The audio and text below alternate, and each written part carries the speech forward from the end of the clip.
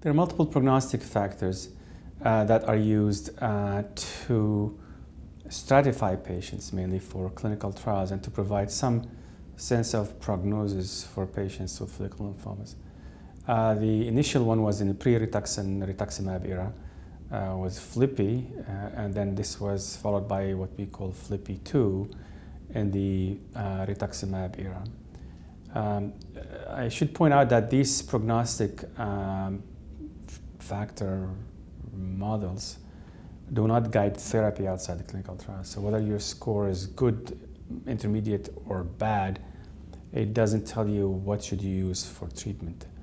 But they're good for stratification in the context of clinical trials.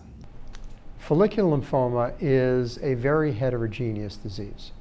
And what we've learned over the last few years is that there are several time points at which we can predict which patients are likely to do well versus those who are likely not to do so well. For example, there's a CR30, patients who remain in remission at 30 months. But that's waiting 2.5 years. Then we found from several studies that if a patient is in remission at 2 years and perhaps even 1 year, that their survival is comparable to that of an age-matched population without lymphoma. And that accounts for about 80% of patients. But it's that other 20% of patients who have an awful outcome. Their survival is just a few years, and clinical trials are now focusing on that specific group of patients because of their poor survival. But that's still waiting 2 years, 1 year. If we're going to affect improvement in patients with follicular lymphoma who are likely not to do so well, we need to bring this closer to treatment. There are a couple of tests we can do following treatment immediately after therapy, looking at minimal residual disease, looking at PET scans, and these predict outcome. But then again, at that point, the patient has already been treated with a potentially ineffective therapy.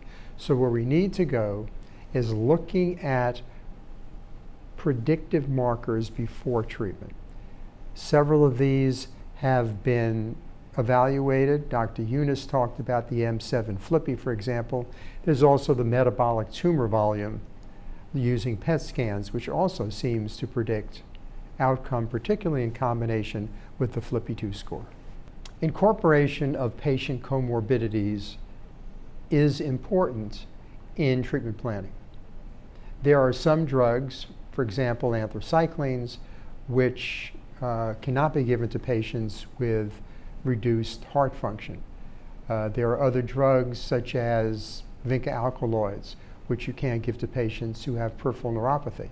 But now, in the era of targeted therapies, comorbidities become somewhat less relevant, although not totally. For example, idelalisib, the PI3 kinase inhibitor, was approved, at least in CLL, for patients who are not suitable candidates for chemotherapy because of comorbidities, in patients who have abnormal renal function, in patients who have abnormal bone marrow function or reduced performance status.